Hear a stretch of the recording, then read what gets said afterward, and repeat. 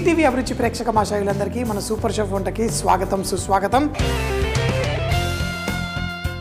ములక్కాడ కీమా తోటి బిర్యానీ చేసుకుందాం. అయితే చాలాసార్లు నేను కీమా బిర్యానీ తిన్నప్పుడు కూడా అది కూరలా చేసి దానిపైన రైస్ వేసుకుంటారు. మరోసారి ఉట్టి కీమాతోటి ఎలా దమ్ స్టైల్ చేయాలో చూపిస్తాను. కానీ ఈరోజు మనం అందరిలాగే కూరలా తయారు చేసుకొని దాన్ని ఒక మంచి బిర్యానీ తయారు చేసుకుందాం.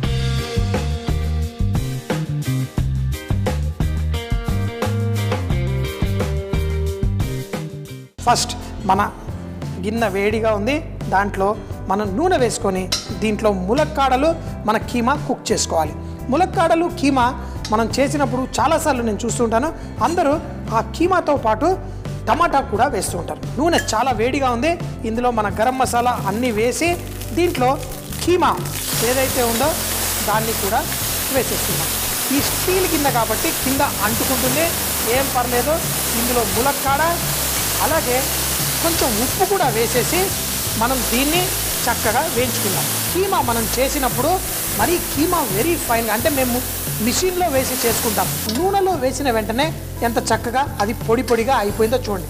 దీన్ని ఈ విధంగా ఈ నూనెలో మనం వేయించుకుంటూ దీంట్లో మనం టమాటాలు కూడా వేసుకొని చేసుకుంటాం.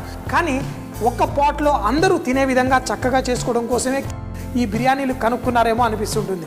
ఎందుకంటే అన్నీ వేసేసి చక్కగా రైస్ దీనిపైన కూడా మనం వేసుకొని తర్వాత చక్కగా ఫ్లేవర్ఫుల్గా వస్తుంది. అందులో పుదీనా ఆ మంచి సువాసనలు కూడా తీసుకొస్తాం. ఇక్కడ నా టమాటా ఉంది, ఈ టమాటా కూడా వేస్తాను. వేసి ఈ దాన్ని పెద్దగా మనం కుక్ చేయాల్సిన పనేం లేదు. దీంట్లో మన మసాలాలు, మన కారపొడి సో కొంచెం ఎక్కువగానే వేసుకుంటాను. ఇందులో కొంచెం పచ్చిమిరపకాయలు వేసుకుంటే కూడా మంచి టేస్ట్ వస్తుంది. ధనియాల పొడి చెప్పాను కదా, కూరలా దీన్ని తయారు చేసి మనం చేసుకుంటాం. సో ఇందులో కొంచెం అంత జీలకర్ర పొడి అలాగే కొంచెం గరం మసాలా అన్నీ వేసి ఇప్పుడు ఇందులో అల్లం వెల్లుల్లి ముద్ద వేస్తున్నా. ఇది కావాలంటే ముందే వేసుకోవచ్చు, కానీ నేను ఇందులో ఇప్పుడు వేస్తున్నా. అల్లం వెల్లుల్లి పేస్టు ముందు నూనెలో వేయడం మనం ఎందుకు నేర్చుకున్నామంటే చాలామంది ఈ ఫ్రిడ్జ్లో పెట్టి అల్లం వెల్లుల్లి పేస్ట్ అది వారం రోజులు 10 రోజులు అయిన తర్వాత కూడా వేస్తూ ఉంటారు. ఇంకొకటి అన్నిటికంటే కష్టమైంది ఏంటంటే మార్కెట్లో వెళ్ళి ఆ డబ్బాలు కొంచెం చౌకబారు అల్లం వెల్లుల్లి పేస్ట్ కూడా దొరుకుతూ ఉంటుంది.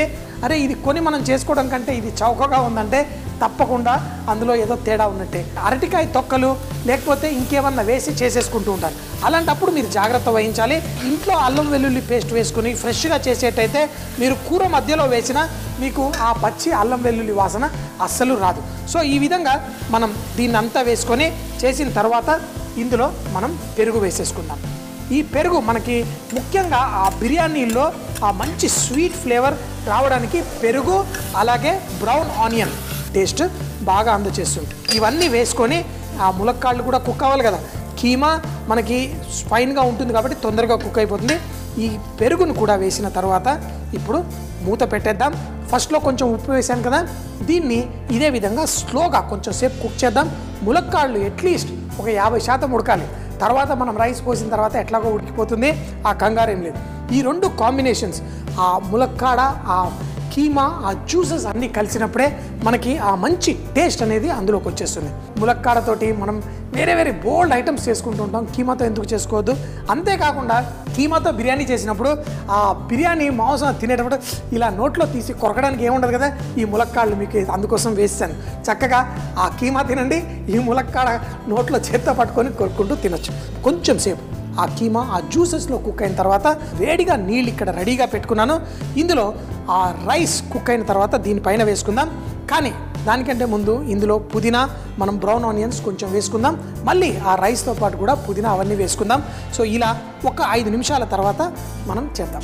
కీమా పర్ఫెక్ట్గా ఉడికింది, ఆ ములక్కాడ కూడా సగం ఉడికింది. ఇందులో మనం పుదీనాకు మనకి మెయిన్ ఫ్లేవర్, ఎందుకంటే ఆ ములక్కాడ ఫ్లేవర్ని కూడా డామినేట్ చేయకుండా అందులో కలిసిపోకుండా తర్వాత వేసుకున్నాను. మిగతా అది రైస్తో పాటు వేసుకుందాం. ఇందులో మన బ్రౌన్ ఆనియన్, ఈ బ్రౌన్ ఆనియన్ కూడా వేద్దాం. కానీ మీరు అబ్జర్వ్ చేస్తే ఇందులో తేమ తక్కువగా ఉంది, అంటే ఆ గ్రేవీ మనకి తక్కువగా ఉంది. అందుకని చక్కగా ఇక్కడ ఉడుకుతున్న నీళ్ళనే నేను ఇందులో కొంచెం వేసుకుంటాను. ఒక 3-4 గరిటెలు వేసాను. దీన్ని అటు పక్కన పెట్టి మనం రైస్ కుక్ చేసుకుందాం. మనం రైస్ కుక్ చేసుకోవాలి అంటే మన వాటర్ చాలా ఇంపార్టెంట్. సో అందులో ఉప్పు అన్నీ చక్కగా వేసి చేయాలి. సో ఇప్పుడు ఈ కీమాని ఇటు పక్కన పెట్టేసి మన రైస్ కుక్ చేసుకుందాం. కీమా అటు పక్కనున్న మనం ఇందులో ఉప్పు వేసుకుందాం. ఉప్పు వేసుకొని మనకి ఆ నీళ్లు టేస్టీగా ఉండేలా చేసుకుందాం. సో ఎప్పుడు ఈ నీళ్ళ ఉప్పుని మనం చూసుకోవాలి. ఇందులో ఉప్పు సరిపోతేనే మనకి ఆ రైస్ వచ్చేది టేస్టీగా ఉంటుంది. సో మరి ఇంకొకటి ఇందులో కొంచెం నూనె కూడా వేసుకుందాం, మన రైస్ పలుకులుగా రావడం కోసం. రైస్ మనం అబ్జార్ప్షన్ మెథడ్లో చేయాలంటేనేమో అంటే ఈ నీళ్ళు ఇందులోనే మొత్తం పీల్చేసుకుంటుంది. 1 కప్పుకి 2 కప్పుల నీళ్లు పోసుకోండి. వడకట్టి చేయాలి అంటే 1 కప్పుకి 4-5 కప్పుల నీళ్లు పోసుకుంటే సరిపోతుంది. సో ఈ విధంగా మనం రైస్ చేసేసి ఇందులో వేసుకుందాం. దీన్ని పర్ఫెక్ట్గా కుక్ చేసుకుందాం. దీన్ని ఒక్కసారి కలిపేద్దాం. తర్వాత ఈ రైస్ మనకి ఒక 80-90% ఉడికినా పర్లేదు, ఎందుకంటే కీమా అంతా కుక్ అయిపోయింది. దీన్ని 90% ఉడికి మరో 5-10% దాంట్లో మనం కుక్ చేసుకుందాం. రైస్ ఎప్పుడైతే 90% ఉడికిపోతుందో దీన్ని పక్కన పెట్టుకుందాం. మన ఈ కీమా దీన్ని తీసుకొచ్చి దీనిపైనే మనం వేసుకుందాం. సో ఇందులో పుదీనా అన్నీ వేసాను, కానీ ఒక లేయర్ మనం ఇది వేసిన తర్వాత మరింత పుదీనా కూడా వేసుకోవచ్చు. సో ఈ రైస్ని మనకి పలుకులుగా రావాలి అంటే ఈ విధంగా జల్లుకోవాలి. ఇలా చేస్తేనే మనకి రైస్ పర్ఫెక్ట్గా ఉంటుంది. దీన్ని ఈ విధంగా మన కింద కీమా చక్కగా టమాటా ఉడికిపోయింది, రైస్ అంతా పర్ఫెక్ట్గా రెడీ అయిపోయింది. ఇందులో మనం వేసుకుందాం బ్రౌన్ ఆనియన్స్ వేసి, అలాగే పుదీనా ఆకు, ఇంకా రైస్ ఇక్కడ ఉంది. ఆ రైస్ని మనం జాగ్రత్తగా మిగతాది కూడా ఈ పైన జల్లేద్దాం. దీంట్లో రకరకాలుగా కొంతమంది నెయ్యి వేసుకుంటారు, కొంతమంది రోజ్ ఎసెన్స్, రోజ్ వాటర్ కూడా ఇందులో వేసుకుంటారు. సో మీకు కావాల్సింది మీరు వేసుకోవచ్చు. ముఖ్యంగా ఈ మొగలాయి స్టైల్లో చేస్తూ ఉంటారు. మామూలుగా చేసే బిర్యానీల్లో అయితే మనం వేసుకోవచ్చు, కానీ ములక్కాడ ఇలాంటి ఫ్లేవర్స్ అన్నీ మనం చేసినప్పుడు అందులో రోజ్ ఎసెన్స్ అవన్నీ మనకు అక్కర్లేదు. సో ఇందులో లైట్గా ఆ కుంకుమ పువ్వు నీళ్ళ మనం కొంచెం వేసుకొని మనకి ఆ కలర్ కూడా చక్కగా పెట్టేసుకుందాం. మరి కొంచెం ఉల్లిపాయలు, కొంచెం కొత్తిమీర, అలాగే కొంచెం నెయ్యి కూడా వేసుకోవాలి అనుకుంటే నెయ్యి కూడా మీరు ఇందులో లైట్గా వేసేసుకోండి. ఇప్పుడు దీనిపైన మూత పెట్టేయండి. దీన్ని ఒక 5 నిమిషాల పాటు స్లోగా ఆ ఫ్లేవర్స్ అన్నీ బయటకు వస్తాయి. ఆ కింద కీమా కూడా లైట్గా డ్రై అవుతుంది, మన రైస్ ఫుల్ ఫ్లేవర్ఫుల్గా వస్తుంది. సో మరి 5 నిమిషాల తర్వాత వడ్డించేసుకుందాం.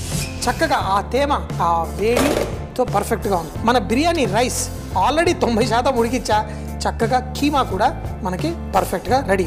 ఈ రైస్ ఇలా చక్కగా కలిపేసుకుందాం లైట్గా. ఈ బాస్మతి రైస్ వల్లే కీమాకి మంచి ఫ్లేవర్ అంతా వచ్చేసింది. మనకి ఆ పలుకులుగా ఈ అన్నం అద్భుతంగా రెడీ అయిపోయింది. మనకి ఎంతో సింపుల్గా, ఎంతో ఈజీగా మన బిర్యానీ రెడీ. చక్కగా చేసుకోండి.